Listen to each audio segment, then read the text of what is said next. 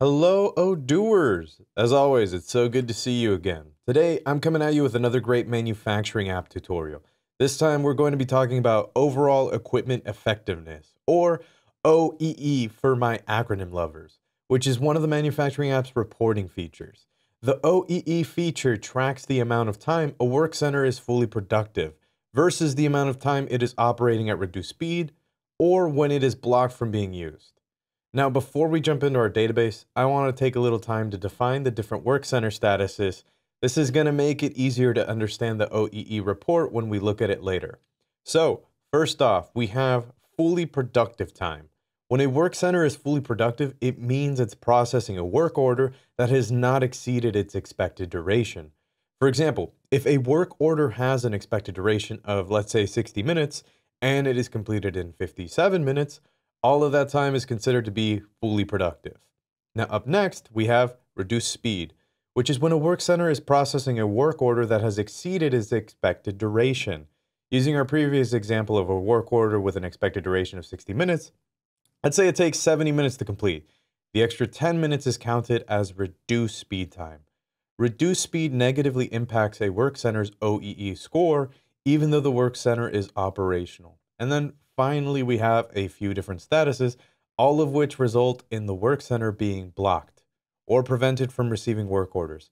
These include equipment availability, equipment failure, Steve, and process defects, as well as a few others. Okay, Steve wasn't the real one, but you get my point. All right, now that we've learned about all of those statuses, let's see how we can configure Work Center to properly track OEE with Odoo. So here we are on the main dashboard. I'm going to start by opening up the manufacturing application over here, going up to configuration and then work centers. Let's select our assembly station 2 over here. And here we have its form. So there are 3 fields we need to focus on over here inside of the production information header. The ones that we want to focus on is time efficiency, capacity, and OEE targets. So I think it's time for me to break down time efficiency real quick. Now, time efficiency refers to how efficient the work center is processing work orders. An efficiency value of 100% means that the work center processes work orders at the rate of their expected duration. Alternatively, an efficiency value of, let's say, 50% or 200% would signify that the work center processes work orders at half the speed or twice the speed, respectively. That makes sense, right? So let's jump back over to our database, and I'm going to discuss those other fields further. So here we have capacity right there. You'll notice it just says 1, which means that the work center can only handle 1 unit at a time. So if an MO is created for 2 units of a product with a work order that takes 10 minutes, it would take 20 minutes to process it at this work center because you'd have to manufacture each unit 1 at a time. So finally, we have the OEE target right there. I've set it to 90%. This is our goal for how much of the work center's operating time should be fully productive time. So we want this work center to be fully productive at least 90% of the time. I know that is a lot of info to take in at once, Odooers. It's important to have these values set correctly. Doing so ensures that Odoo properly tracks fully productive time versus reduced speed time.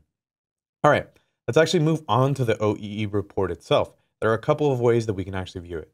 First, I can actually navigate over to my overview page that we have over here, and then we will see our actual work centers. And on the card for each of the work centers, they have an OEE button that we can see here. Some are in red, some are in green. So this number that we have right there represents the percentage of fully productive time for the work center. The number that appears in green for, in our case, this drill station 1 over here means the work center is at or above its OEE target. On assembly station 1, as I just talked about the red color over here, we have it, well, it's in red, which means that the work center is not meeting its OEE targets. If I click on the OEE button on one of these cards, like in our case, let's select the green one because it's better to show it there. I'm taken to the OEE report for that specific work center. If I want to view OEE data for every work center, I actually need to click on, actually over here in reporting, almost went to the wrong area, sorry about that, overall equipment effectiveness. And there we have it. Like most reporting dashboards, I can view the data as, in our case, bar chart, line chart, pie graph, everything you want. We can even go further than that and go all the way over here and do pivot tables, lists. Honestly, you can name it through all of these. So for now, let's actually go back over to our graphs, and we're going to stick with our bar chart over here. So each view shows me the total amount of time tracked for each work center, as well as how that time is broken down into various work center statuses. So once again, at drill station 1, for example, we can see that most of the track time has been fully productive time, which happens to be that dark blue section over there. Now, this is a smaller portion over here that we have reduced speed time in the nice little orange right there. So now in our case, let's talk about how each status type is tracked for a work center. So this can be accomplished through the manufacturing app or the shop floor module. So in our case, I've created an MO for our coat wrap product to use as an example. So I'm going to open that now. We're going to go to operations and manufacturing orders. And just as I talked about it right now, we have this one right there, our nice little coat rack. So on the MO, I'm going to select the work orders tab over here. And here's where the OEE report comes into play. If, in our case, the real duration that we have right there is less than the expected duration over there, the time is counted as fully productive. If, in our case, the expected duration that we have over there is actually going to be more, then we have a situation where that excess time is counted as reduced speed if the real duration exceeds that 60 of expected. Okay, but what about when a work center is blocked? How do we track that? As the more eagle-eyed Odooers may have already guessed, we do so by clicking on the block button that we have right there on a work order. So we're actually going to do that right now for this drill pull. And right now we have the block work center pop-up that appears. I need to choose a loss reason. So I think it's going to be the reason why this was lost.